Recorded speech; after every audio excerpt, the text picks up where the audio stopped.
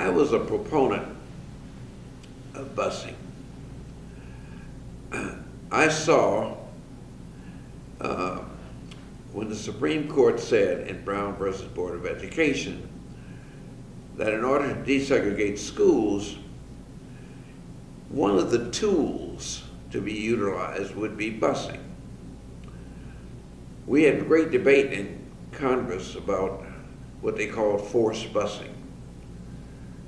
And we had another representative from Cleveland, Ron Model, who was in the Congress and proposing a constitutional amendment to prevent forced busing. It was my position in the Congress to oppose him. And so we had numerous debates on that issue.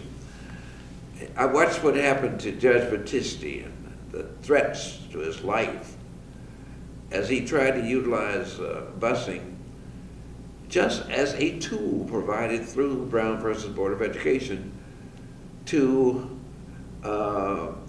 carry out desegregation, and being mindful also of the fact that most of the children in America are bused to school every day because there is no other way to get them to school than to bus them. So there's nothing inherently or innately wrong with busing a child.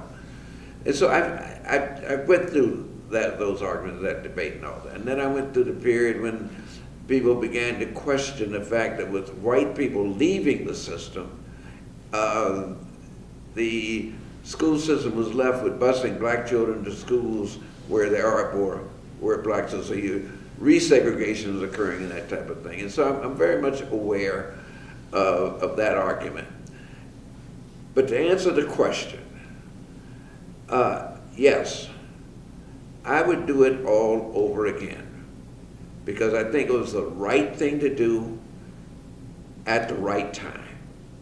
And I think to have just accepted that and not tried to litigate it and to protest against it and take the other action, I think would be to acquiesce to segregation.